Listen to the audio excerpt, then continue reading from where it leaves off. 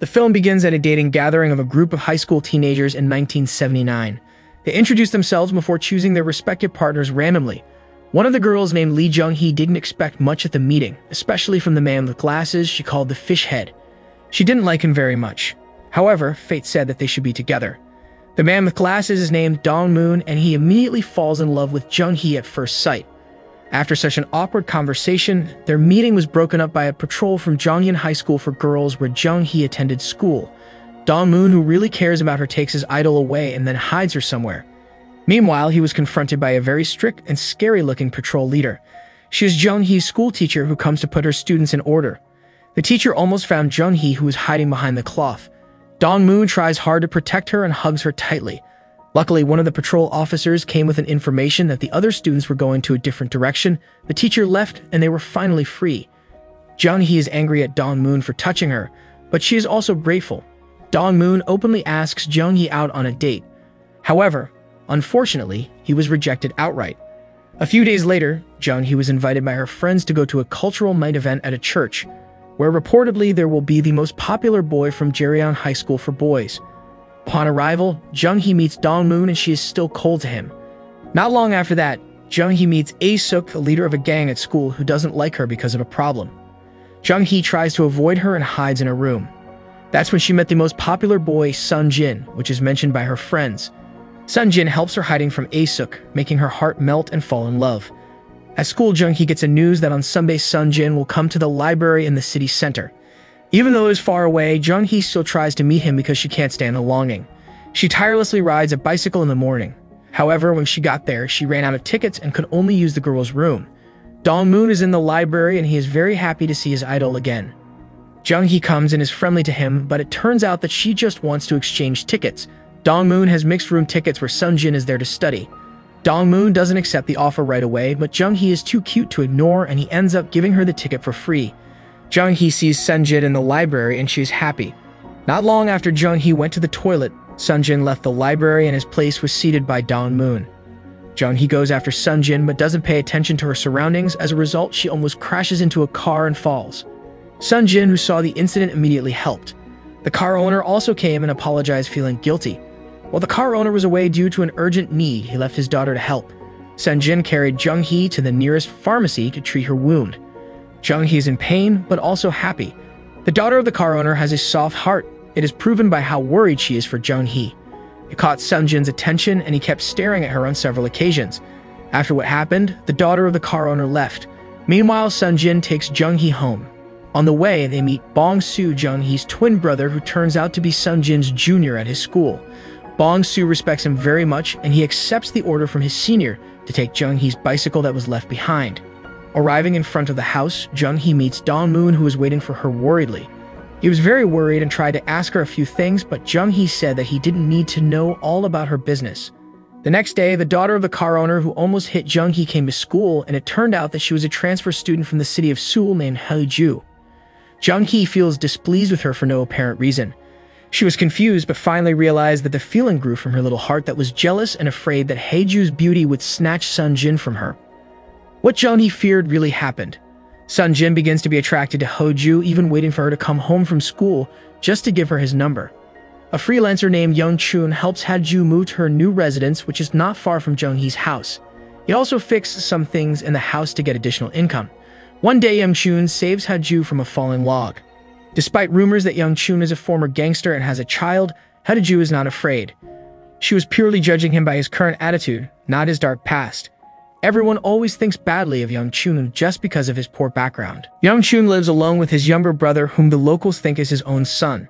Young-chun doesn't really care about the rumors and is always kind to anyone who needs his help. Meanwhile, A-suk is punished for being caught smoking in the church toilet while getting into trouble with Jung-hee.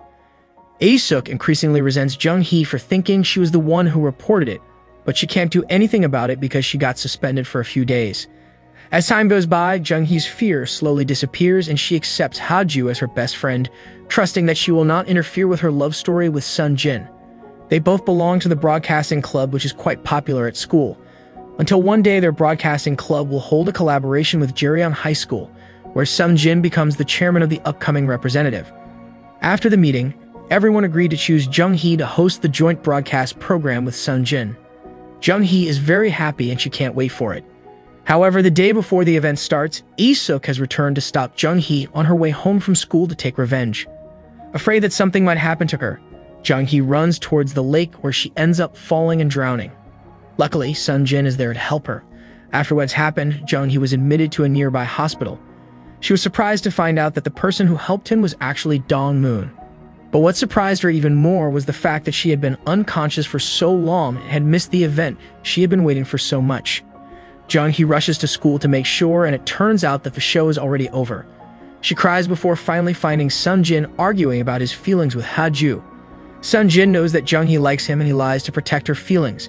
He explained that it was just a casual debate about broadcast programs with Ha-ju taking her place.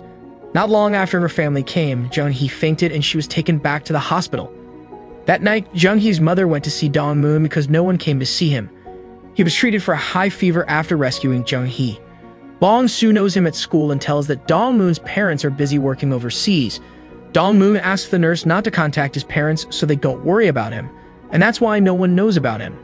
The next day, Jung-hee, who had woken up, came to see Dong-moon. She burst into tears after receiving news that Dong-moon's condition had worsened and was taken to a Seoul hospital. However, it turned out to be just a misunderstanding. Dong-moon did not leave and his condition began to improve. Jung-hee immediately hugs him gratefully, but then gets angry after remembering that Dong-moon stole her first kiss.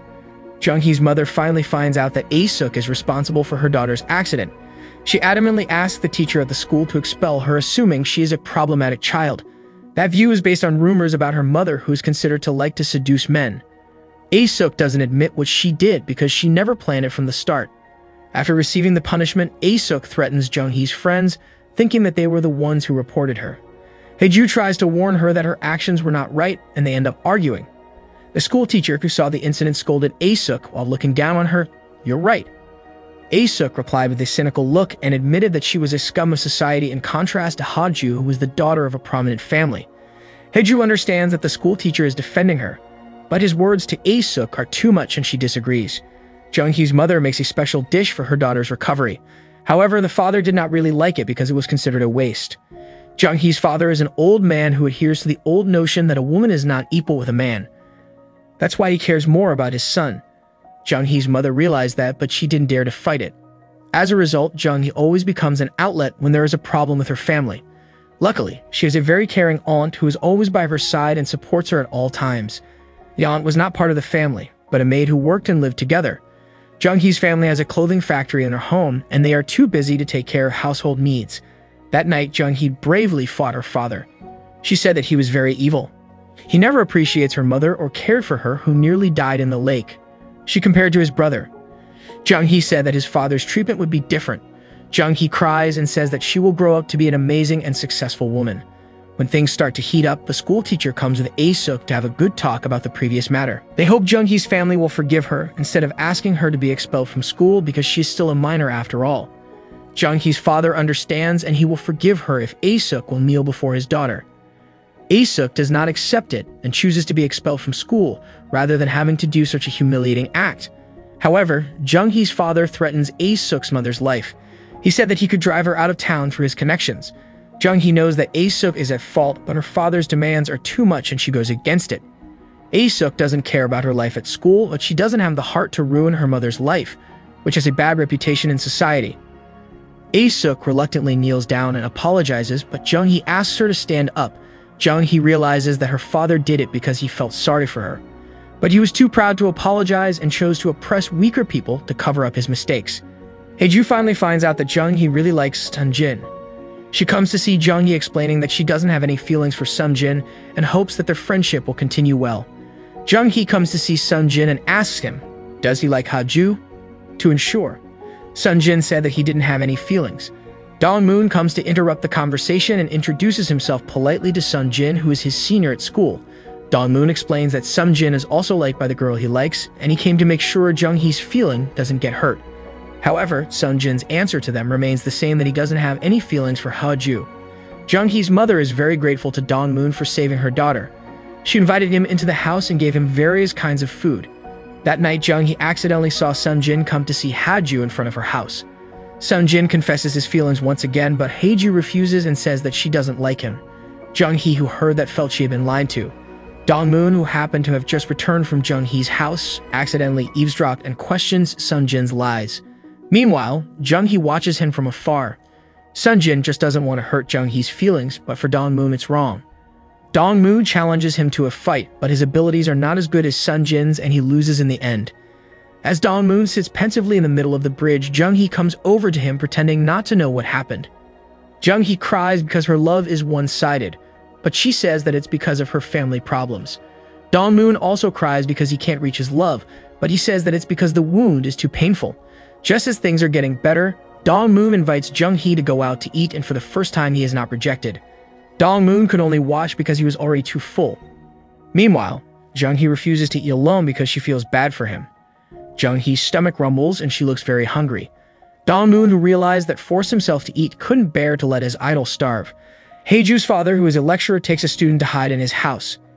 It turned out that he was an activist who moved after being fired for spreading communist ideas. Haeju understands and she keeps it a secret from everyone, including Yeon-chun. On one occasion, Haeju came to the pharmacy where Yeon-chun worked to buy bandages. Yeon-chun is alarmed to think that it was Haeju who was injured, but it was actually for the student that her father had hidden. This incident makes Haeju surer of her feelings that she likes Yeon-chun. Meanwhile, it is revealed that A-suk actually really likes Yeon-chun despite all the bad rumors about him. A-suk feels that they are both alienated from society. Yeon-chun is always nice to A-suk because he cares about her. Seeing her live as a rebellious student reminds him of his dark past. Yeon-chun always warns her to live a good life so she doesn't regret it like he does. Time flies, but Jung-hee can't forget Sunjin yet. All attempts to forget him failed every time she met him. Until one day, Sunjin confessed everything to Jung-hee and he apologized. Jung-hee's mother asked Dongmoon to be a private tutor for her children because it turns out that he is a smart student and has been an overall champion. Dongmoon accepts it gladly because it will allow him to meet his idol often. Jung-hee's determination to become a successful woman is not just a hoax. She really studied hard and made it into the top 10 in her class. However, the father did not see it as a great achievement. The condition of the student that Haeju's father had hidden got worse and worse. Haeju has no choice but to ask Yeon-chun for help, while her father is busy. Things get worse when Haeju's father doesn't come home for several days without news. She desperately asks Yeon-chun to find her father's whereabouts. Haeju loses her passion for studying and she can't focus. Jung-hee realizes that something is wrong and she tries to understand her condition. Instead of walking away after learning about Haeju's troubles and the fact that she's the daughter of a dangerous activist, Jung-hee remains determined to be good friends with her and help her. Yeon-chun hasn't been able to find Haeju's father yet, but he doesn't give up. When Yeon-chun starts communicating with Haeju often, the locals start to think that they have an unusual relationship. The police are trying to solve the problem about Haeju's father. As the police chief, Sunjin's father hates him very much for all his efforts to help student rallies. He firmly asks his son not to have anything to do with Haeju. Haeju's father is arrested by the police, but later released due to lack of evidence. He was found unconscious in the station before Yeon-chun took him home. Sunjin, knowing the matter, feels guilty to Haeju for not being able to help her one bit. The news of Haeju's father's disappearance began to spread among the people and eventually reached the students of Haeju's school. Haeju is labeled as a communist child and people start to stay away from her, even though she doesn't really know anything about her father's business.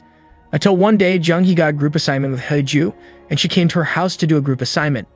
Jung-hee is surprised to see how kind Haeju's father is despite the bad rumors being spread. Jung-hee believes that they are a good family. Even when compared to his father who doesn't respect women, Jung-hee feels that Haeju's father is better.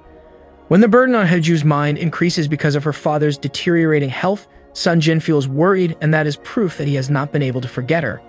Sunjin comes to Haeju's house to check on her, but she refuses to do so. When Jung-hee meets him, Sunjin is too embarrassed to admit that he still has hope in Haeju and makes the excuse that he came to take her out to see a movie. Jung-hee believes that it's just an excuse, but she can't refuse his invitation. Jung-hee always dreams of the moment when she went to watch a movie with Sunjin. Her dream came true, but it didn't make her happy. At the end, Sunjin apologizes for everything and says goodbye. It turned out that throughout the day, Dongmoon continued to follow Jung-hee from a distance. Jung-hee, who finds it out, is angry and she asks him not to follow her anymore because it is very annoying. Dongmoon says that he is just worried that something will happen to her.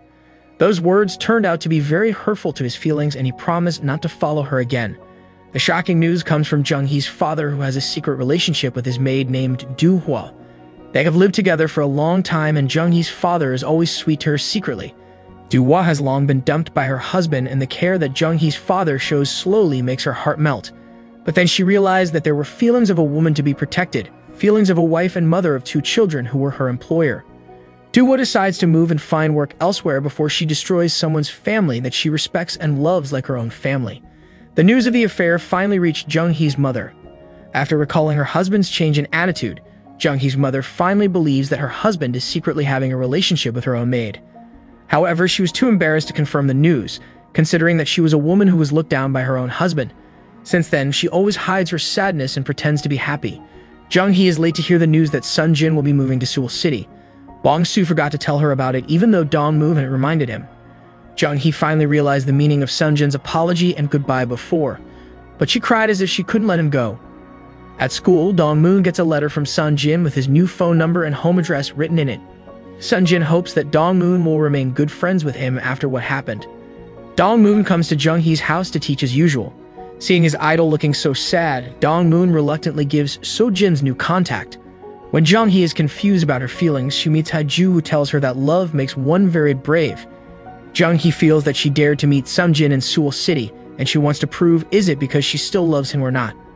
Jung-hee has trouble finding the address, and she can't reach Sun-jin. When day turns to night, Sun-jin just gets a call from Dong-moon that Jung-hee has come to Seoul to meet him. Sun-jin immediately looks for Jung-hee, and he manages to find her just before being stopped by the city thugs. On the other hand, Dong-moon comes to Seoul City to ensure Jung-hee's safety, but ends up being arrested by the police for passing the curfew. After what happened, Jung-hee had to stay at Sun-jin's house, and coincidentally, there was no one at his house. That night, Sun-jin told her that his parents wanted him to study in Seoul, and that's why he moved to that city.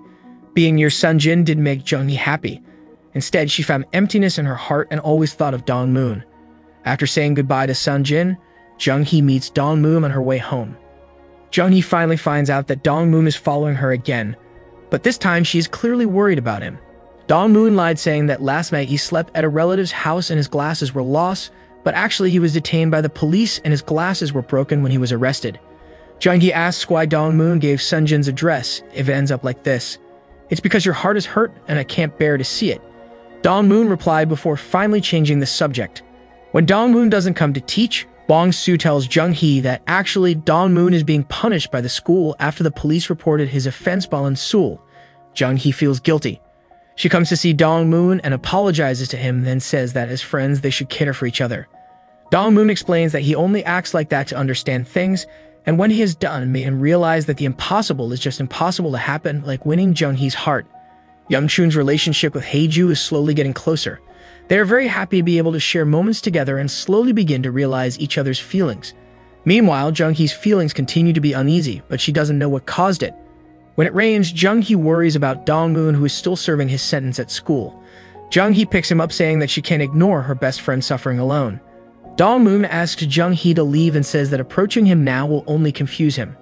Jung-hee screams, dropping her umbrella, and it turns out that Dong-moon still cares about her. Jung-hee wants to prove that they can care for each other without being lovers. Dong-moon can't say anything but asks her to go out to eat together. Dong-moon is very grateful to Jung-hee before he finally does the unexpected thing.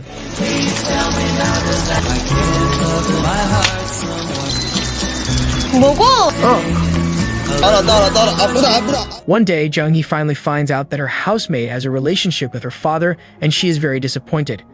Jung-hee desperately wants to be angry with her, but realizes that she is not entirely at fault. Jung-hee can't reveal the truth because of her fear of a big fight, even though her mother already knows. Another problem came when Hae-ju's father was again arrested by the police, but this time Young-chun was dragged into the problem because he was thought to have helped him. Hae-ju gets up the courage to come to the police and explains that Young-chun only helped to find his father when he disappeared. Young-chun is released, but the repercussions he receives are rumors that he has strong ties to local thugs. The news reaches the principal, who then decides to expel Ha-ju for giving the school a bad reputation. The school teacher realizes that it was just a misunderstanding, but Ha-ju accepts the decision gracefully. Hae-ju realizes that her current existence will only make things difficult for those around her. The school teacher believes that Hae-ju has nothing to do with her father, but he can't help her and can only advise her to continue studying. Hae-ju's friends feel that this is an unfair decision. The situation forces Jung-hee to barge into the broadcast room and deliver a farewell message to her.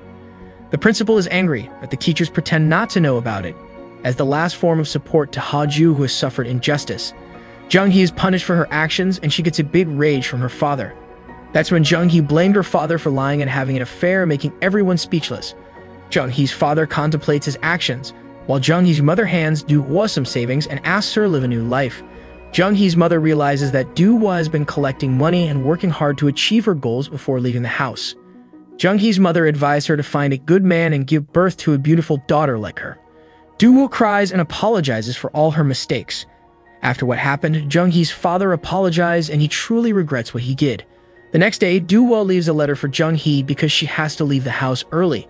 In her message, Do-woo said that she was very happy to be living with Jung-hee and left her clothes as a gift. Meanwhile, Young-chun decides to leave the city to start a new life. He can't stand the citizens who always think badly and almost destroy the life of an innocent girl. Hae-ju makes up her mind to live with Young-chun and goes with him wherever he goes. "Are you sure you won't regret going with me?" Young-chun asked. Hae-ju replies that she won't regret it at all. After seeing that Hae-ju meant it, Young-chun accepted her to start a new life together. After what had happened, Hae-ju packed up her things at her house to move out with the help of Jung-hee and Dong-moon. Jung-hee is not very familiar with Young-chun, but she clearly asks him to take care of Hae-ju. After saying goodbye, the two of them finally left the city. To comfort Jung-hee, who is sad, Dong-moon has prepared cinema tickets for the two of them. Dong-moon explains that the ticket is his second declaration of love. If Jung-hee comes to the cinema, then Dong-moon assumes that she accepts his feelings. Not long after that, Jung-hee met Sun-jin, who came to confess his feelings. During his time in Seoul, he always thinks about Jung-hee and finally realizes that he likes her. Sun-jin says that he'll be back to Seoul at 4 o'clock and asks Jung-hee to answer at the station if she wants. Jung-hee is confused because Dong-moon's cinema tickets start at the same time, and she has to make a choice right away. Dong-moon excitedly goes to the cinema with flowers. He waited patiently for Jung-hee until finally the staff announced that the film was about to start. On the other hand, Jung-hee turns out to come to the station to meet Sun-jin. While people are laughing enjoying the movie with their partners, Dong-moon pretends to be happy to cover up his sadness. When the movie ends, Jung-hee shows up and it turns out that she was just late for the movies. She sat in the front because she couldn't find her seat. Jung-hee comes to Sun-jin only to tell him that she is starting to like Dong-moon. Sun-jin accepts her refusal, and he understands because the truth is that people's feelings always change just like him. The story ends when Jung-hee accepts Dong-moon's love even though she is shy to admit it. Dong-moon is happy because his struggles have paid off. Along the way, he keeps teasing Jung-hee and embarrassing her to death.